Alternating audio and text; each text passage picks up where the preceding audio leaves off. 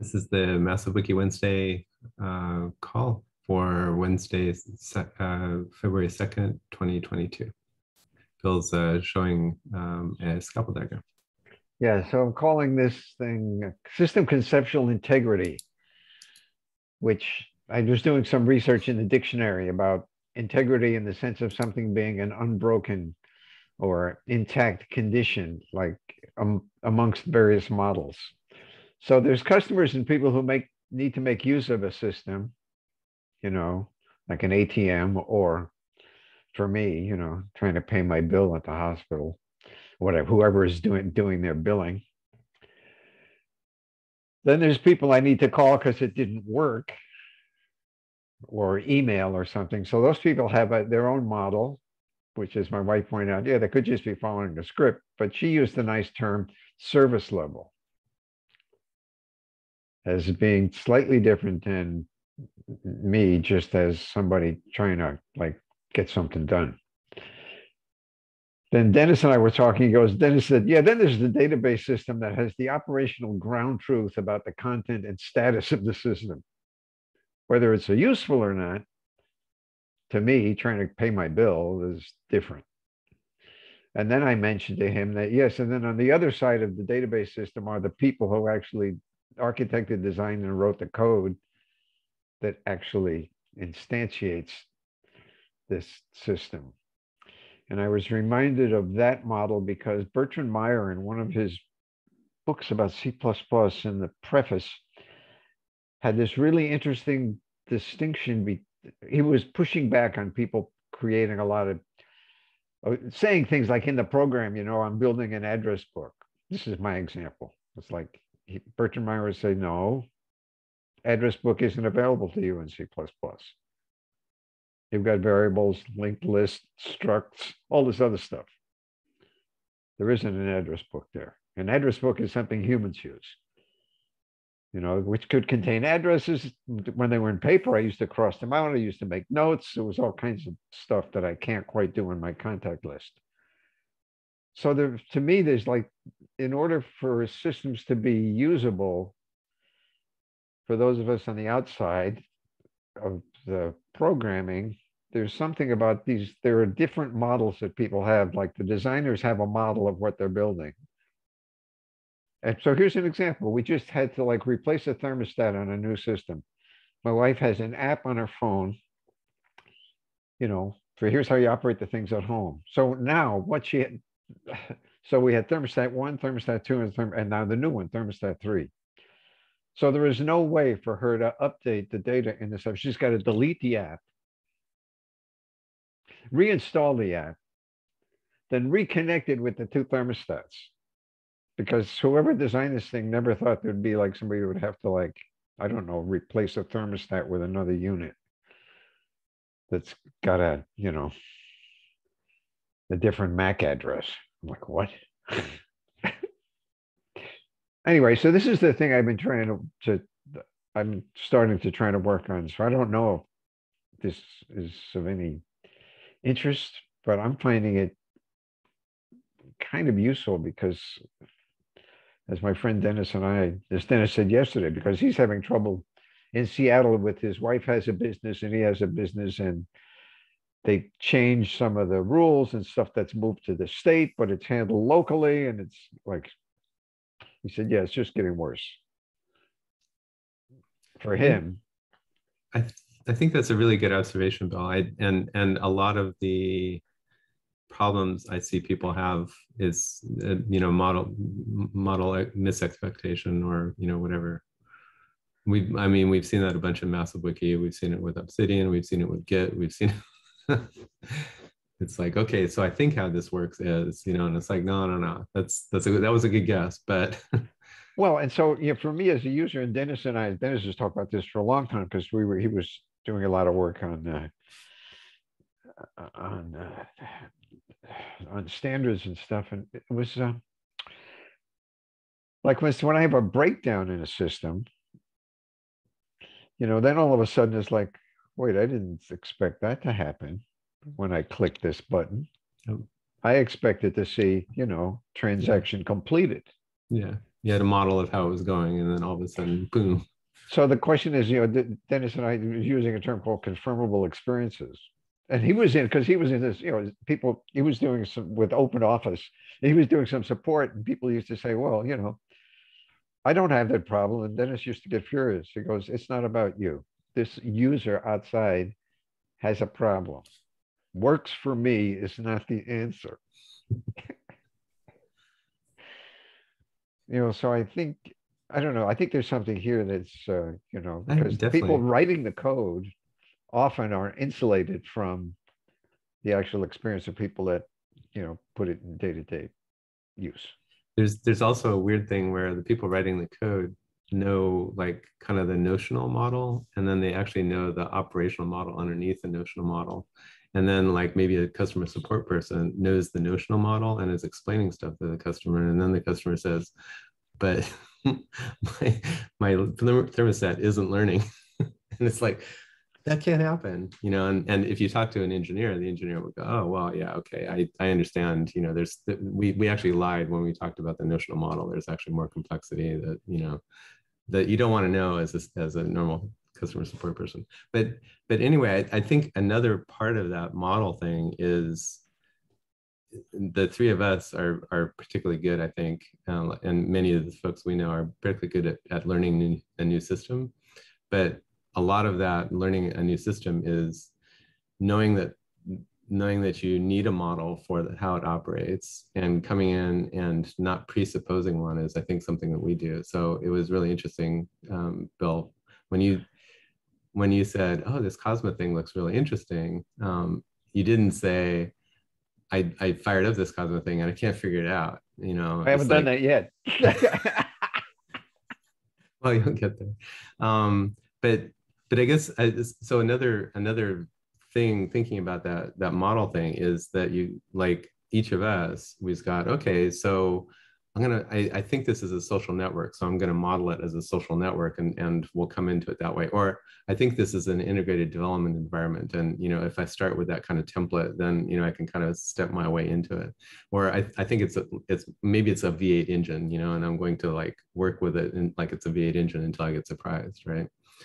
So there's one of the things I work with people who don't have good ways of learning new technology, and a lot of it is they don't understand that you need a model for how this thing works before you can start working with it, right? And so like everything is new to them, or they have they don't have a good pattern library of models, and so they pick, well, it's going to work like like my stove, or it's going to work like my lawnmower.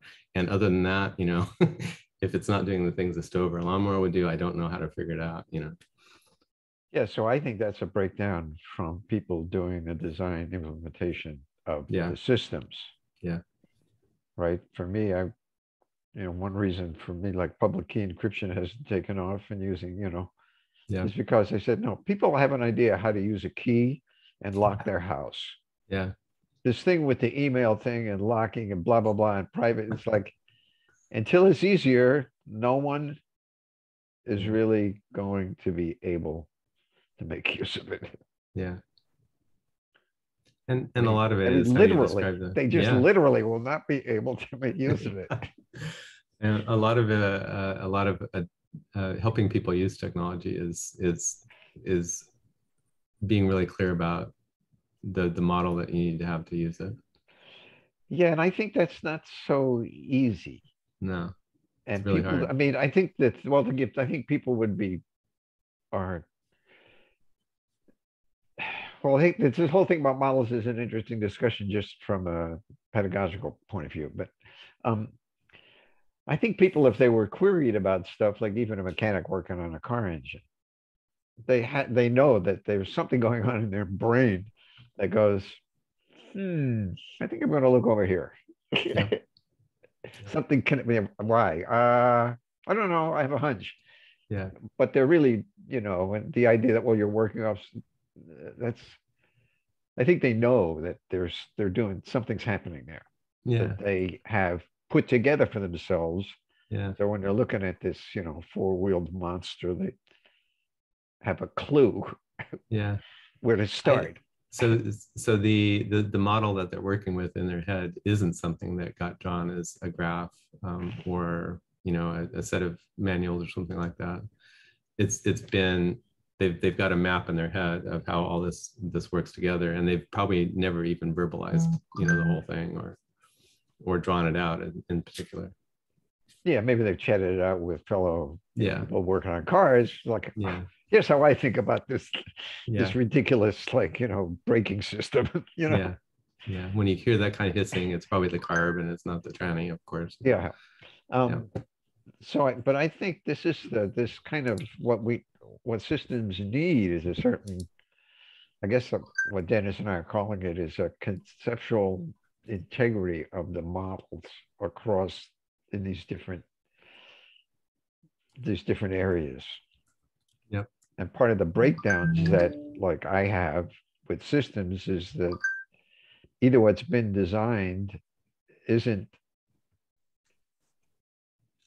doesn't provide me enough confirmable, reproducible experience to actually put together a model I can work with or feel comfortable, So I'm more wary. Like, I wonder what I feel this way with FedWiki because I don't really understand. I'm like, I don't really know what's going to happen here.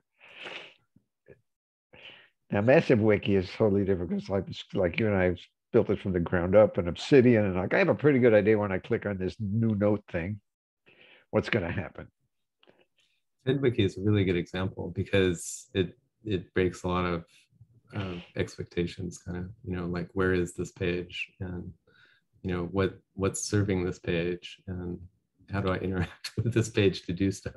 That's all my questions, which is why I haven't gone any further than I have, because I'm like, I think I need more than an hour this afternoon to get through this.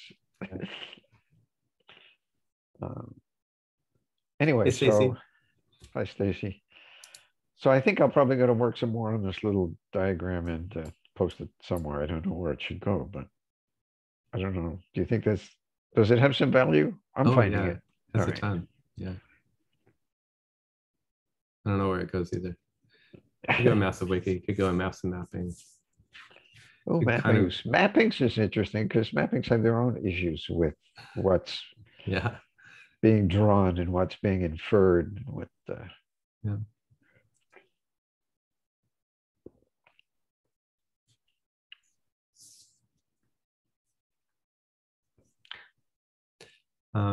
Jack knows Massive Wiki is cool, and he's been wanting to know more about Massive Wiki. So maybe we'll end up talking about Massive Wiki. So,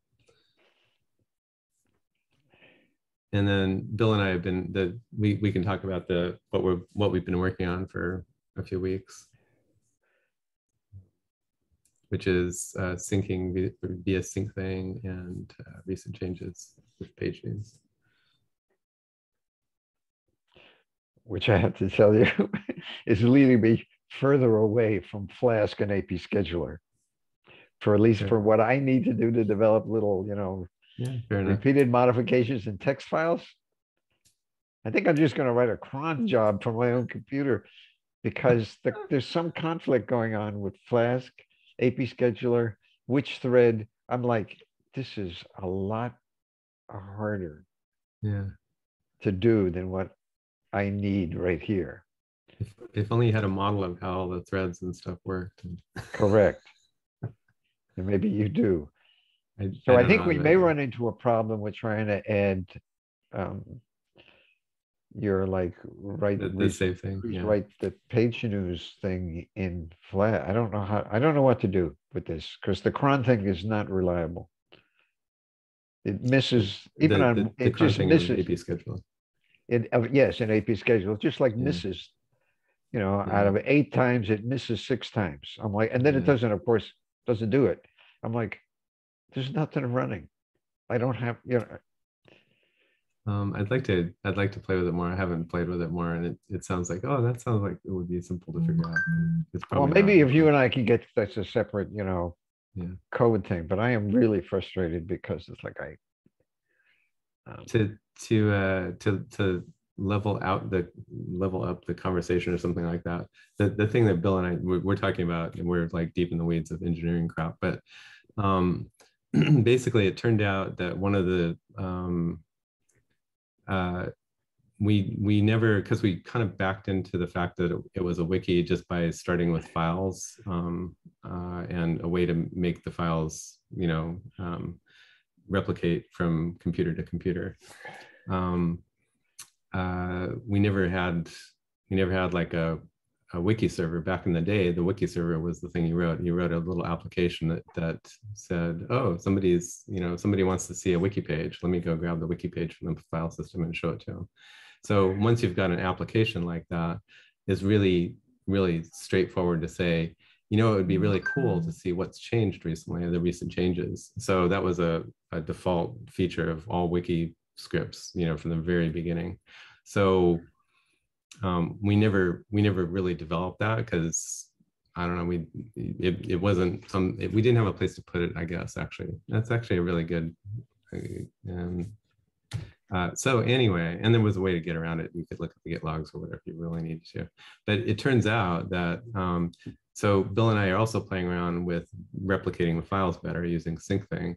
So now we've got it set up. So I've got a massive wiki on my computer. Bill's got a massive wiki on his computer. If he makes changes, they happen in mine. And if I make changes in mine, it happens on his. We're starting to get Michael sucked into this deal too. But then the next bit is like, oh, and there's no reason for me to go visit the wiki because it's just lying there on my computer, and Bill makes a bunch of changes and I have no clue that he's made them, and vice versa, right? So we kind of backed into the realization that recent changes is a super critical part of a social wiki. It's not a super critical part of a personal wiki, because if you're just the only person using it, I know what changed. But as soon as you have two people using it, then it's like, I have no idea what's going on unless there's something that tells me. So we started writing an application that will show you, what's new, basically. And then we're having all kinds of fun doing that because of the tooling. Yeah, that's really, if you want to go deeper, we can talk about it, but it's like, yeah, that's good enough. And there's some simplicity of deployment issues and stuff like that. So we've already gotten bit by the fact that Git is hard to set up on a new person's computer, and it's a hard model to understand. So we're a little bit shy about deploying, saying, oh, all you have to do to use Massive Wiki, you can just use it with SyncThing. But then if you really want to use it, you want to use this page news application, and then that's a whole, how are we going to get it installed? And then if we want to have something running, every few minutes to check if there's anything new on the network of the Massive Wiki stuff, how do you make sure that gets installed? So we were trying to fold it all into one little package, but Bill's like, the one little package does not work, dude. I don't know what's up with that.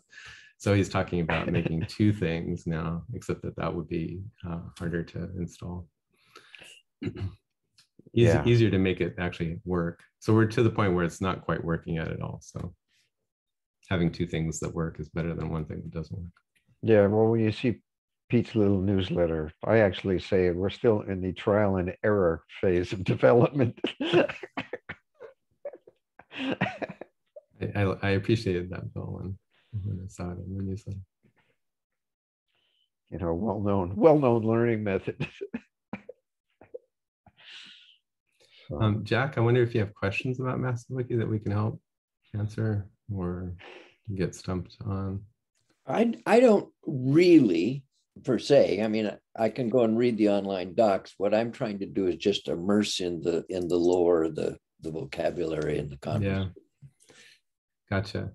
So conceptually, it's super simple, and and actually explaining it to somebody who's used to any of the tech involved, it's embarrassing, because it's just like, if you just reading it out, it's like, okay, there's nothing there, you didn't innovate anything. There's literally, I do this all the time at my work, and I don't know, I don't call it a wiki. What's up with that?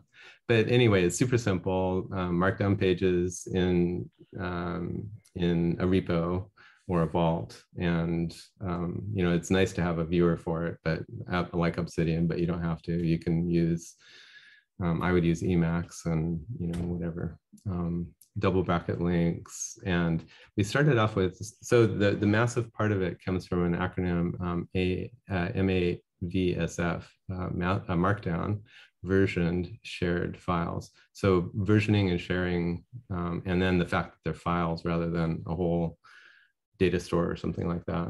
Those all have been important. And so that was all of that structure was a good kind of first hypothesis. The next hypothesis that they should be shared and versioned with Git has bit us in the ass pretty hard over and over and over, because Git is easy once you've got it installed on your computer and you have enough muscle memory to write it like a bike. I don't think, I've actually seen Git experts. It really blows my mind that anybody can be an expert in Git. Git is this really hard tool, or really amazing tool, really powerful tool. So it's kind of like somebody invented a bike, but then like welded on like a chassis from a Jeep and tank turret mounts and wings and all kinds of crap. And so it's kind of like going into the garage and there's this like whole big collection of machinery that's all, you know, supposed to get you to the grocery store to get some groceries. And it's like, how do you not cut yourself on the wing? And how do you like switch on the switch without burning yourself with some jet engine going off or something like that? It's insane. So, so you know, we kind of set it up. So a civilian can put on a blindfold or AR goggles or something like that and walk in and it looks like a bike. But like getting into the garage turned out to be a problem. Making sure they didn't trip over some part that was sticking out was turned out to be a problem. So Git was an interesting guess and not the best one for getting us going. So we've come up with a bunch of ways around that. Actually, my favorite, Jack, is it's kind of funny. There's a native JavaScript Git implementation that I figured we could fold into an Electron application. Yeah. Well, that's I think that would be decent, because for me, the thing that we ran into with Git, even though we wrote instructions that would help somebody new get it up, get the whole thing up and running using Obsidian, you know, either on Windows or a Mac, you know, it's still, in order for the poor person to actually have a workable, reliable model for themselves, so when they sit down, they have some idea what happens when they push these buttons. I think it really is a lot to ask, and it's a lot of friction that doesn't contribute to sharing information in files and keeping track of versions of them. So sync thing is working really well for us. Except for the versioning thing. So I just saw the funny thing about sync thing is you run this little tiny little server on your own system, right? So you're a peer in this network. It's, well, Michael set it up. It's a little geeky to set up, but it's self-contained. Once it's running, it's running. But like if I restart my computer and I go, what's changed? It says nothing, because it just erased everything it had been tracking, because, hey, you started me up all over again. So it's like, oh, there's nothing persistent here. So that's kind of where we're stuck now with, oh, great. So and then with Git, what I was hoping to get to, I thought the Git part would be easy. You know, I thought, I don't know, I was on drugs. But then the thing that I was really looking forward to was the GitHub style collaboration stuff, where you've got forks and pulls and branches and pull requests, and you know, and then also the cool like conversational stuff that happens around check-ins and branches and, you know, merges and stuff. So I was like, oh, the Git stuff will be easy, and that will be the hard part, right? And it will be hard if and when we ever get to that.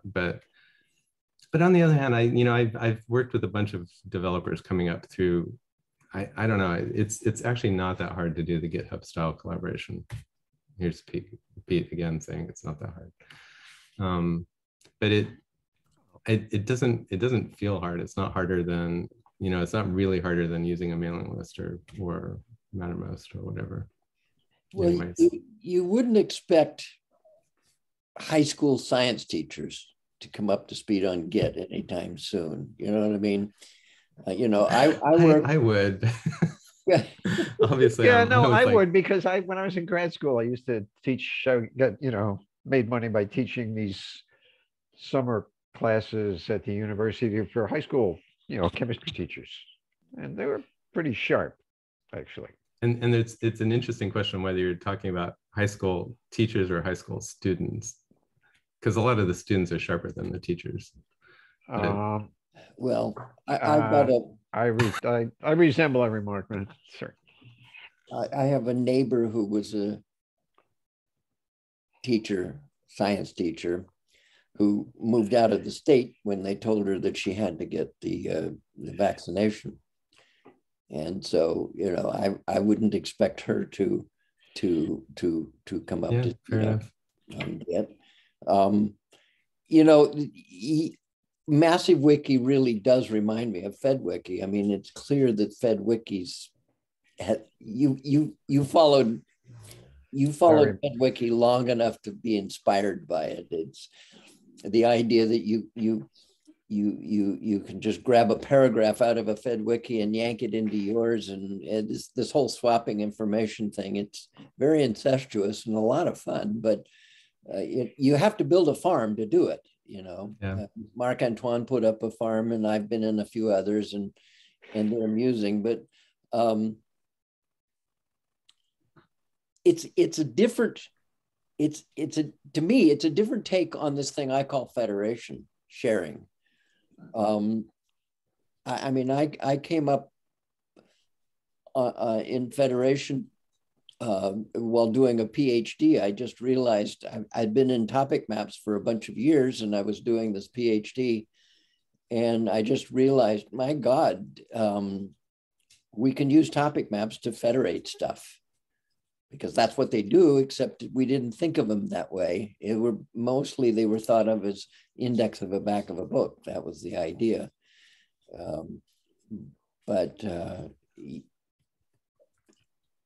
I keep thinking about federation, and then I wonder about massive wiki. There's a difference between literally federating the way I think about it and the way Ward Cunningham and massive wiki. You're closer to swapping and aggregating more than.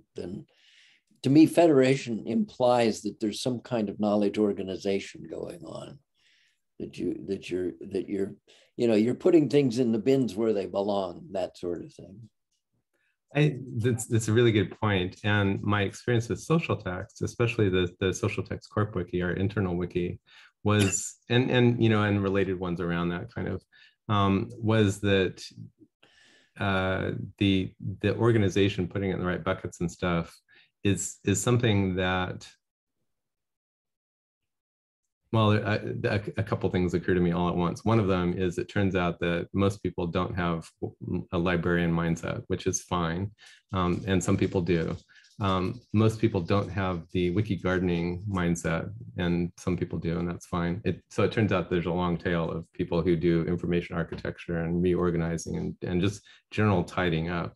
Not everybody has housekeeping mind.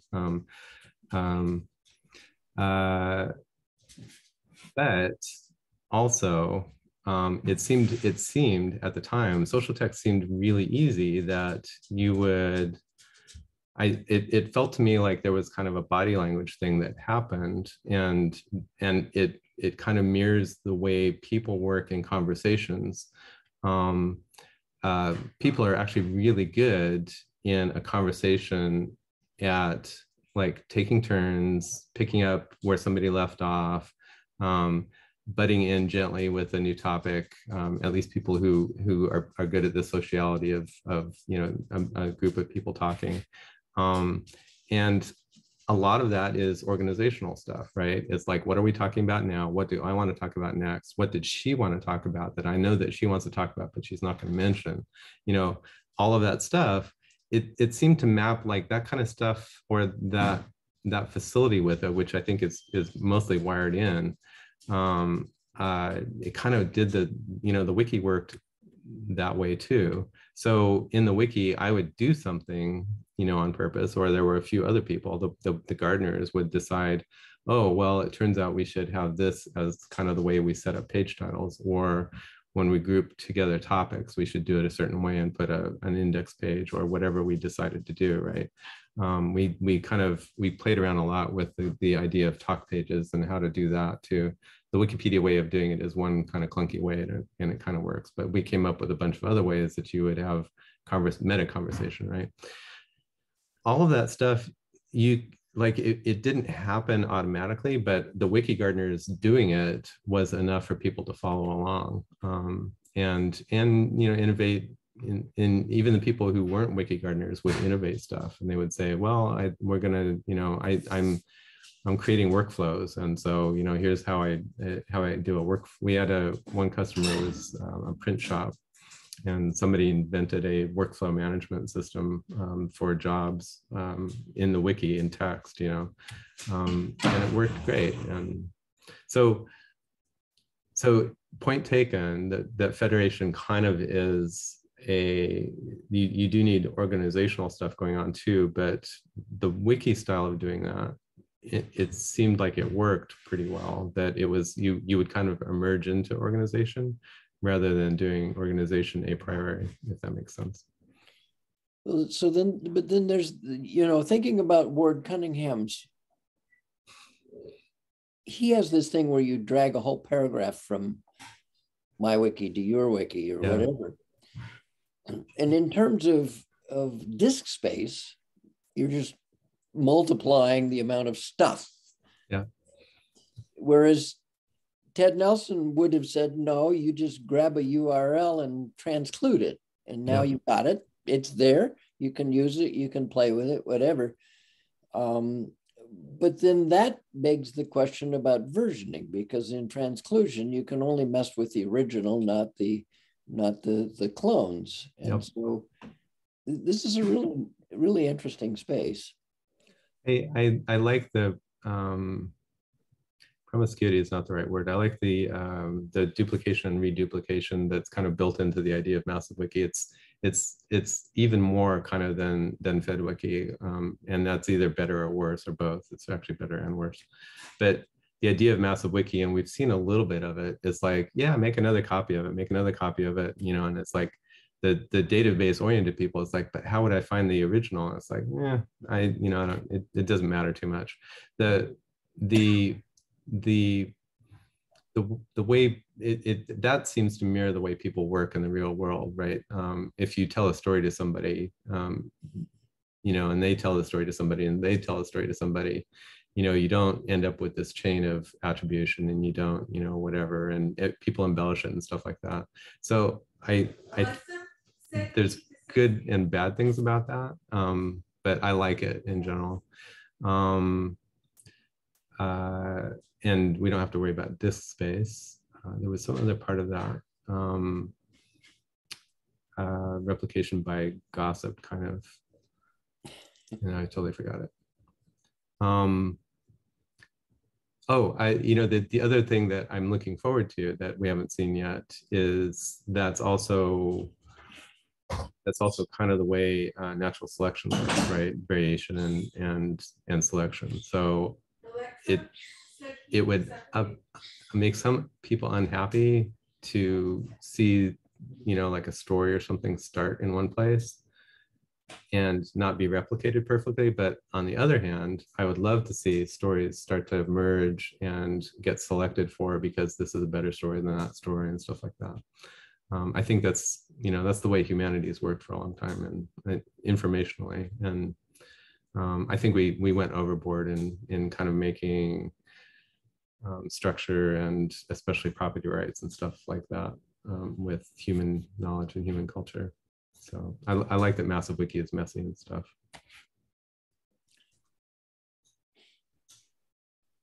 Findability will always be an issue. Well, kind of like disk space, right?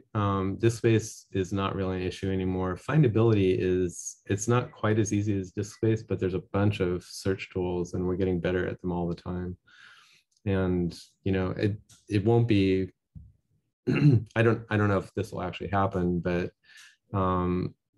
it would be pretty easy in a few years to have an AI thing where you have a conversational thing. I'm looking for that thing about, you know, I was talking to Mary at the beach, and you know, it's like, oh, do you mean, you know, this, you know, just the sons and daughters of GPT-3 will be able to, you know, kind of like help you figure stuff out and find it for you, and so a related thing is purview and access and stuff like that, right? When a story starts duplicating itself across a network and falls behind, falls into a walled garden or something like that, you know, the best AIs aren't going to find it because they don't have access to it. So that's an interesting problem. Just, you know, how to keep things moving around and incentivize sharing them and making lots of copies, but not hiding them and not locking them up with IP law.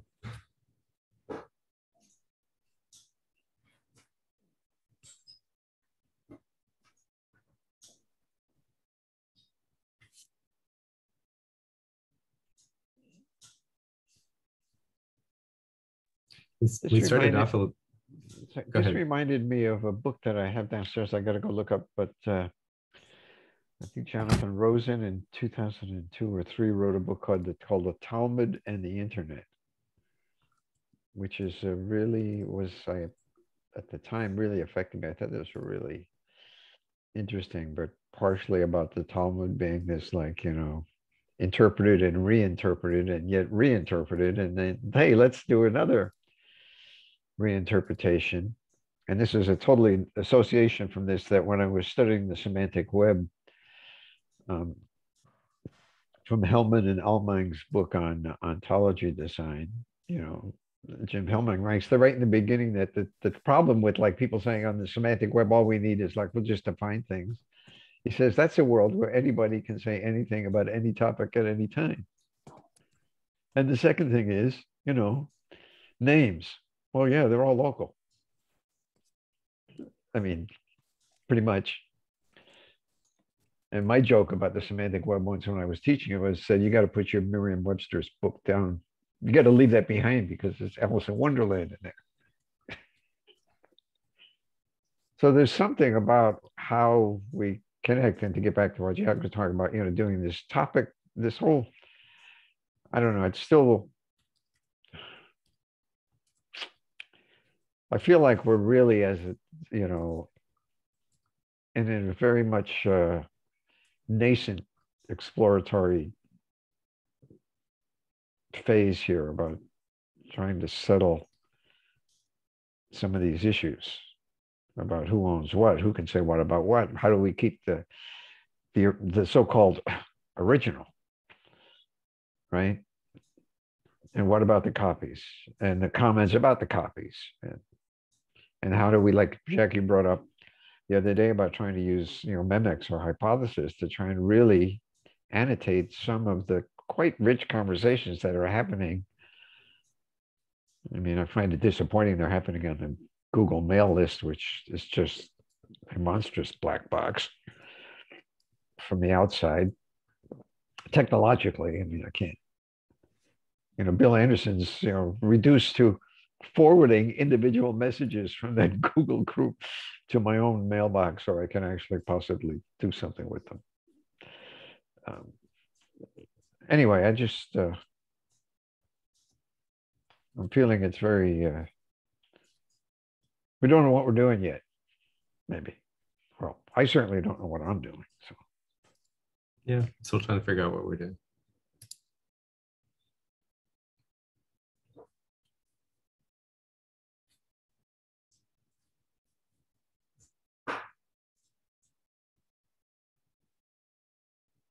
David Glertner, in his book, The Muse and the Machine, said that the Talmud is the original hypertext document.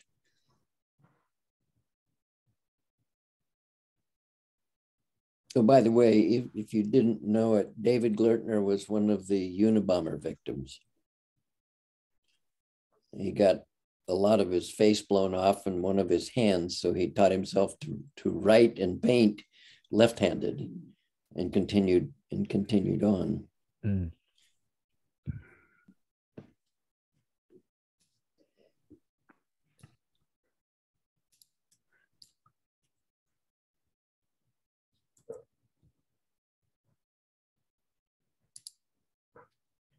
I kind of hate to yank the conversation around, but I think I might. The newsletter is going out in a few hours, and I in particular wanted to get Jack maybe a little bit more direction about the section that you've got stuff in, if that would be okay. And okay with everybody else. I gave you some comments. I don't know what you're going to do with them. Yeah, I ended up turning them into seeds of news items, and I think I'm not sure where to go with them. So that's why I asked. Let me share my screen real quick, and I guess I'll share my screen first. This doc is also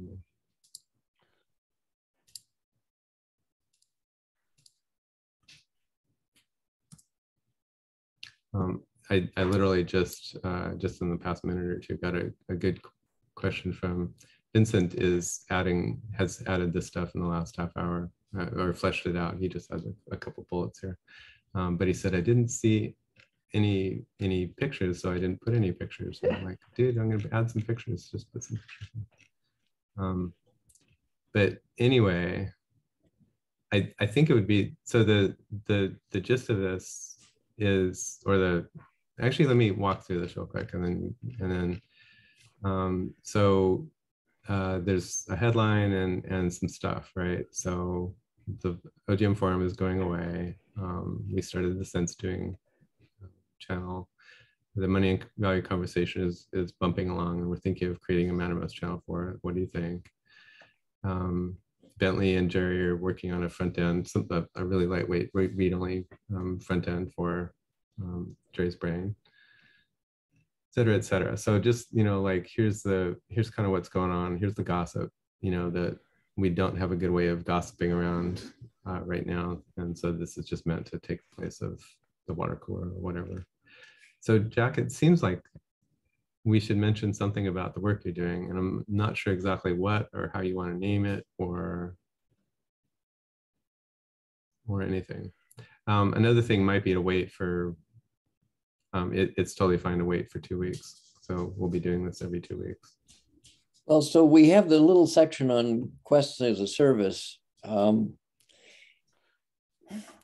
Let me just explain to you what's going on in my life. I mean, I'm a research guy. That's what I do, and so computer augmentation of human research is really what I'm about, and I'm able to make the claim that it saved my life. I mean, I was diagnosed with a leukemia about the same time I was getting started building a program. It was called the Scholar's Companion, and it was through trying to teach the program how it should think about biomedical research allowed me to do enough research to fire the doctor that diagnosed me, and that's 33 years ago. So what I did, he was going to have me do a bone marrow transplant, and I said, no, you're not. And I ended up firing him. And that meant it's up to me.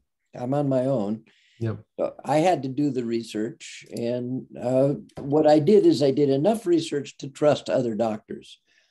And the other doctors were the people that helped me get here from there. But when you're doing all of this research, you really need to organize all of this stuff and be able to wrap your head around it. You got to get the gestalt of it if you're going to save your life or your kid's life or whatever else. And so just writing notes in a journal, yeah, it helps, but it's not the whole story. So my big thing isn't Quest as a service. That's a service that sits on top of what Marc Antoine and I are working on, which he calls hyper knowledge, and basically hyper knowledge was based on his study of topic maps from what I was telling him. And since Open Sherlock was a topic map platform that I built during my PhD research, that's the charm. That's a backside that really helps to organize and to sift through all of this tons of literature.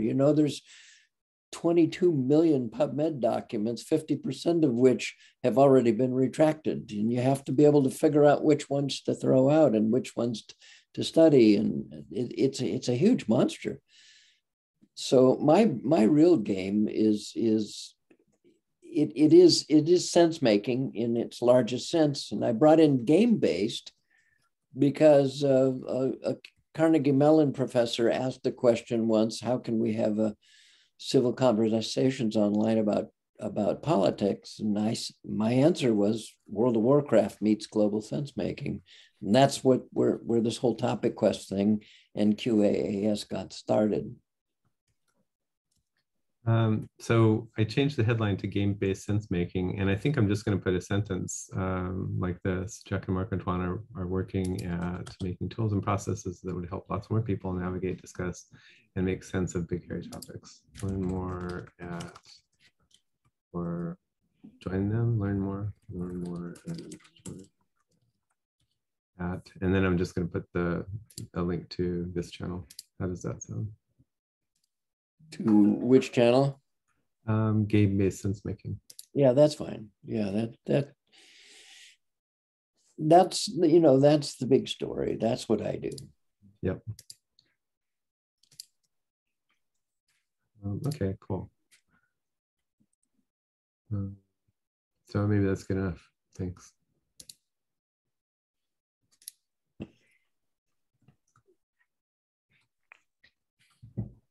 Can I just say something since I'm sitting? I mean, obviously I can't add to your conversation, but I do want to throw one thing out. I was looking for a screenshot. I'm really concerned like with misinformation. And I don't know if you're aware of it, but like I Googled, can a man get pregnant? And I got research saying, yes, a man can get pregnant. And I was just looking, I'll send you that screenshot, but there's a lot of things like that. So I just wanted to throw that out there because when I first heard Bill and Pete talking, and again, I don't understand what you're talking about, but what came to me was there needs to maybe be a third place where that information goes through a few rounds before it. And again, I'm leaving it. What kind of information? When you were talking about when changes are made. Let me show you. Let me show you the thing that Bill and I are sharing.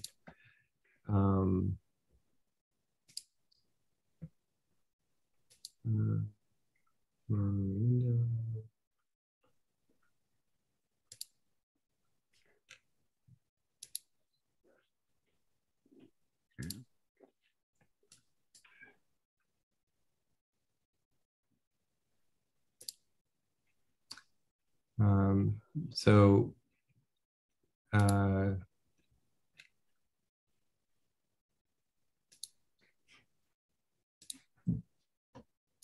come the YAML's showing up? Oh, because I was, I tried to follow our protocol for adding, making comments. Is it? Oh, because Live Preview has the YAML in it, I guess. Yeah. Oh, right. So anyway, Stacy, if you can kind of imagine the so there's a bunch of stuff that seems important to me or important to, so here's a thing about copy heart and other licenses. Here's Ken's Facebook farewell. This is kind of like a little bulletin board where we have some books, and it's kind of a strange story about why we have certain books here. But anyway, this is a little bulletin board that Bill and I post stuff that seems really important to us, and we'd like to share, right? It only goes between Bill and me right now, and maybe Michael, I'm not sure. But it doesn't, this massive wiki, a lot of the other massive wikis are hooked up so that as soon as you save something, OGM Wiki is like that, for instance.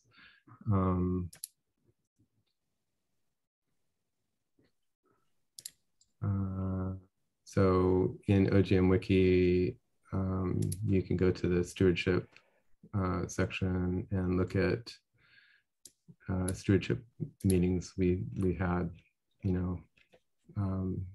in May last year or whatever, right? Or I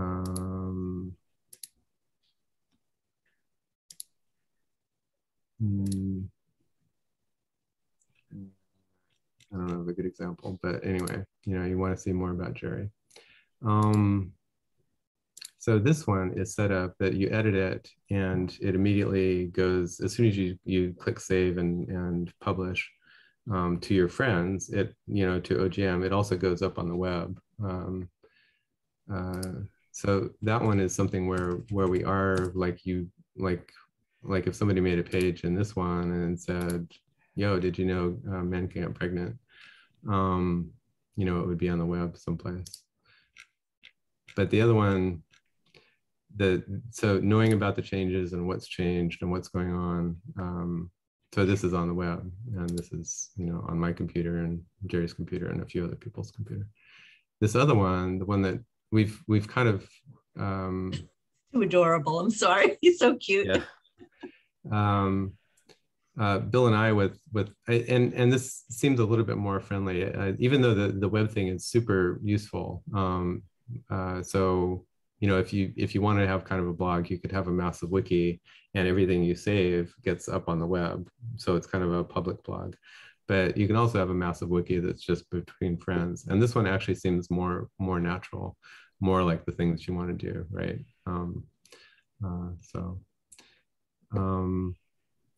There's a couple other, like over in the Flotilla group, where we talk about like emergent event sense making, or publishing stuff between Massive Wiki and Trove and Factor and all that kind of stuff. That's a place where it's a lot more critical that you have maybe checks and balances, maybe voting, maybe reputation management around what gets posted, and when you're sharing it, whether or not it's some random piece of crap that maybe you want a warning even before you start to read it, or it's something that's been vetted by a whole bunch of people, and it's really solid information. It's a good reminder. Thanks. I was just wondering if you guys realize that the masses no longer really trust Wikipedia. Well, the masses no longer trust anything, right? Except the echo chamber they're in. And the echo chamber they're in, maybe science, maybe anti-science, maybe, Yeah, well, I just want to add that some of them have a reason to not. I just listened to a podcast my friend had done with Bob Saget, and he released it, when he died. And, Bob was just saying how many things were said wrong about him. So I just wanted to, throw that out there. Wikipedia is an interesting, I got to watch Wikipedia grow up, right? And I remember the first big totally false thing that got posted on Wikipedia about somebody pretty famous. It was a politician or something, and Jimmy Wales had to wade in and talk about how Wikipedia works and things like that. And then I think we've gotten pretty good. I don't know this to be true, but I think we've gotten pretty good over the past 20 years or whatever, teaching kids in school So you see something on Wikipedia, what do you do first? You go down to the sources, you check those sources, you know, just because it's on the web or just because it's on even Wikipedia, it doesn't mean that it's true. It means that it got there somehow, right? So the people I know that teach people about Wikipedia, that's kind of the first dig into it, right? It's like, so how did this information get here, and why do you think you should trust it, and you know, should you trust it? So at least in some parts of society where they teach Wikipedia, it's not like, you know, this is God's gift or, you know, the president's gift or whoever. It's just a thing made by people, and you know that, and there are, especially on hot topics, you know, like pick your hot topic. There's continual wars going on back and forth about, you know, what a page says about, you know, about pregnancies or abortion or guns or whatever, right? There's a whole nother backstory to that, which is the social infrastructure and the bureaucracy to manage something, a big contentious information space like Wikipedia is really a fascinating thing. They've developed a lot of tools and practices and stuff like that, and a lot of them are not that great, but they're better than nothing, kind of. I guess I just dream of a people-powered, see something, say something place. Mm-hmm. There's kind of two things. That one of the things that we've learned over the past 2, 3, 4 years, 4 years or so, is that one of the things I learned is that there are professional misinformationists, right? There are forces in the world who want, you know, all of the United States to be tangled up on whether or not, you know, whatever, right? Whether or not we should get vaccines or not, right? Which, you know, like 5 years prior was not a contentious issue, but now it's a contentious issue because the nation was manipulated into it being a contentious issue. I distracted myself with that whole thing. But the other thing that turns out to be really interesting is there are different ground truths for different people, and you know, there's under all the layers of crap and bullshit and, like, you know, intentional misinformation, you get down to ground truths about things. A simple and useful example actually is Wendy Alford and I working on the Making Choices About Water website. If you're an indigenous person who's lived in the area for 20K years or something like that, or whose ancestors have lived there for 20K years, a rock has, you know, is a participant in the ecosystem, right? The river is a living thing. Literally, it's a living thing, right?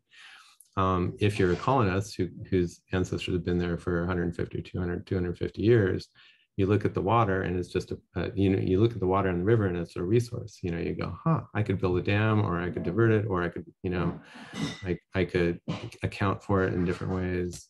So there's weird things happening for the indigenous people, like they've finally gotten, you know, water rights back that they were taken away in the past 100, 150 years. They got water rights back, but now there's no water to fulfill their water rights because upstream from that is some other crap going on, right?